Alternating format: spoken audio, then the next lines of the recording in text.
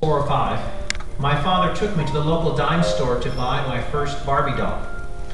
This was in an Iowa town of several hundred people. My father was the local Methodist minister, and everyone knew everyone else's business.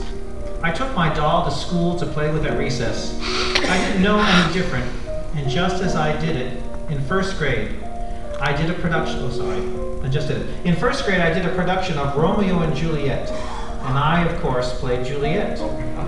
This is what I felt was right. I played Barbie with the girls across the street, and with my parents. My parents never made a big deal of it, I'm sorry. I didn't know then what gay was.